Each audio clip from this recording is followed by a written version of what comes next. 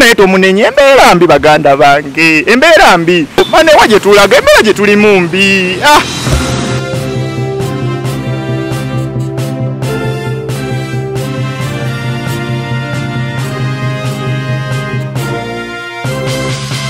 Now, recently, Bebe Cool's wife, Zuena, suggested to President Museveni's government to open up an institute where they can train Ugandans before joining the border industry. Of course, we have seen a lot of disorganization right here in the city caused by borders. We have seen road accidents right here in the city caused by border riders. We have seen assassinations, and the assassins move on borders, of course, to execute their missions. We have seen many of these border riders do not respect the traffic lights.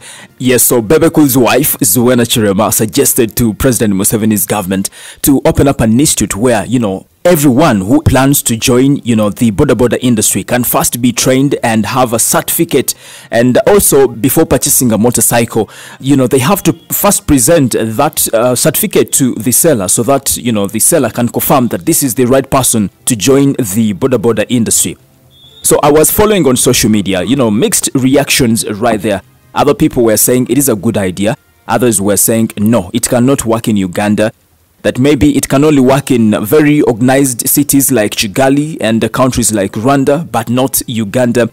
That we still have a lot to do when it comes to the border industry. And I said, let me take this to the streets of Kampala and I speak to the real people in the border industry just to hear what they got to say about this opinion. Is it a good idea for President Museveni's government to open up an institute where they can train people before joining the border industry? Maybe we will have, organization in the border industry. What is your take on that? I just want us to listen to the people that I talked to on the streets of Kampala. But don't forget, this is the Buzz UG, and my name is M7's Milo, aka Fuller. Don't forget to subscribe in case you haven't, and also tap on the bell for all the notifications. You can also follow me on TikTok, M7's Milo, aka Fuller. Let's go to the streets. Omukyala wa Bebe Cool gamba nti bateekewo amasomero. Entamwe ulira muliro mubereberye singa bakitandikira ulubereberye nga boda tezinatuuka kubeera emitwalo gye tuwulira emitwalo 2 mu Kampala. Ezo zigenda kuba kwonoona ssente za muwa musolo okujjako ebitongole bya poliisi awamu ne KCCA bye bagamba okukendeeza ku boda omujjuzo be balina okukola department yaabwe bakendeze ku boda abo abatono babakwateko n'eryanyi batereze boda nga bwe kirina okubeera. Ekyo gagenda kuba malyansimbiga mu wa musolo wa gavumenti. Ekyo sikkaanya nakyo. Abasinga bakola emisango nga bakimanyi ti guno omusango bwengukola agukola agumanyi. So sigamba nti agukola tagumanyi nti bwana agenda musomero tagenda gukola. Ekyo sikkaanya nakyo. Twandisoose tutunuulira ki ekiviirako ddala obubenje ku makubo obumenyi bw'amateeka ku makubo. Yandibadde ensonga ntuufu mu kiseera kino kye tulimu naddala kati n'embeera gye tulimu obwavu bungi ate n'abasirikale abo balina ekintu kye gavumenti ngayo kyerabira okutunuulira. Abasirikale be bakyasinze okukozesa ennyo ababoda obubenje. Tukwata batugoba nga nswa kati ennaku zino eno bakuba kabubasi. N'olw'ensonga eyo kyandibadde ekirowoozo ekituufu naye ku budde buno eno si kituufu.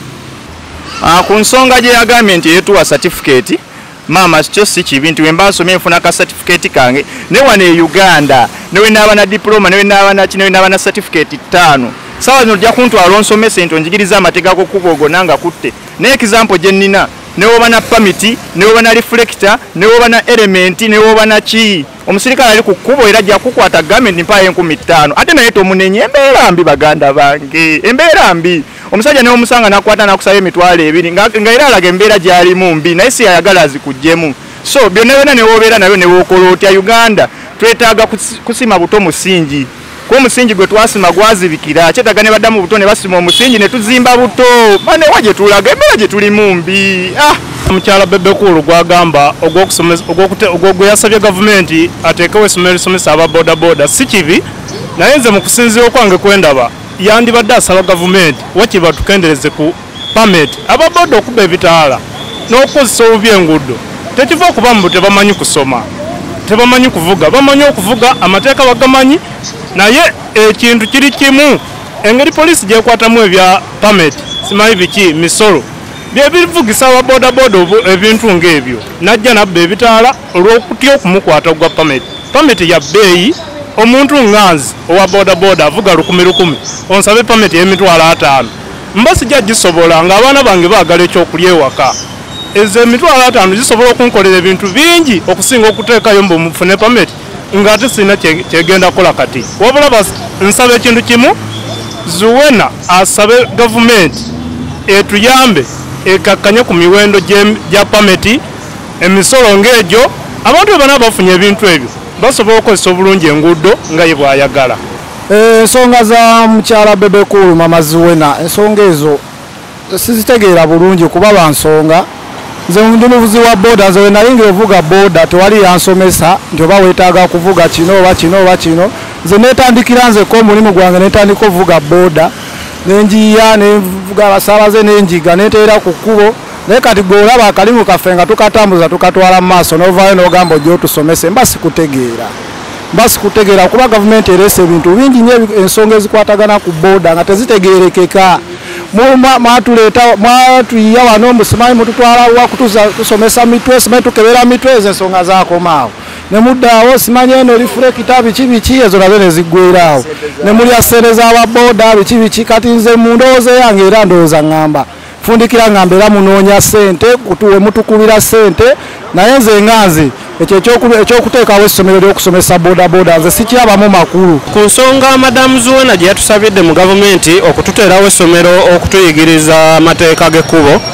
ensonga eyo ntuufu nnyo kuba ojja n'osisinkana munno ng'olabira ddala oluusi kyakola takitegeera n'omuwa amatala n'omuwa yindikeeta n'asigala ng'ate gy'olina okudda era gy'ajja kati singa tunaba tufunye omukisa ogwo ne tutendekebwa osanga n'obubenje buno bujja kukendeerako ensonga esinga okuleeta obubenje ku kkubo kwe kubeera nti oli ali ku kkubo avuga ate nga tamanyi ki kyakola emmotoka esobola omuwa yindikeeta nemulaga nti tugezeewo oba eyambuka ate naye n'ayagala okugiyisiza ku mukono gwe batayisizaako singa tunaba tufunye omukisa ogwo gujja kukola naye era n'ekirala kye tusaba batukendeereze ku bisale bya pamiti nze avuga ka boda nsobola ntya okuba ng'ate ssente zensasula okufuna pamiti ze zimu n'ez'owaloole Uganda efune minzaani emanye nti ono wakakiyosiki emulamulenga owakakiyosiki ereme mulamulanga wa supermarket kati nze bwe mbanga ndi wa boda yali wadde nzijako ebisale ebigwa mu lengi yange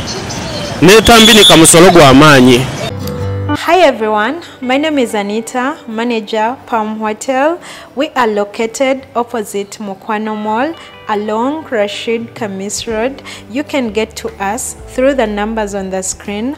We have very affordable accommodation, free internet, DSTV and more other offers. You can follow us on all our social media platforms. We are Palm Hotel.